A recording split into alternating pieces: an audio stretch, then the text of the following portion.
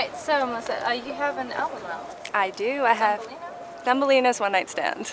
Oh, can you tell me a bit about that? I've been hearing things about it being kind of like a lot of the writing and lyrics like fairy tale influence or like stories and stuff. Yeah, the content is pretty eclectic and yeah, I would say kind of a dark fairy tale. It takes you on some interesting adventures, and the style of the production and the music is pretty eclectic as well. But we wanted it to be really open and really about the vocals and the stories.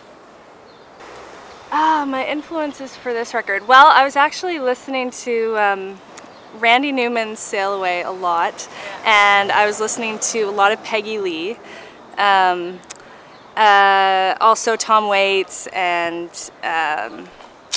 yeah, that was kind of what I was listening to around the time of the writing process, and when we were, you know, gathering ideas for production and the style we wanted to go into. So, and I actually cover a Randy Newman song called Dayton, Ohio, 1903, and it's this beautiful little gem of a song. It's 2 minutes long, and it's just a solo performance live off the floor, and it's kind of hidden at the back of the record.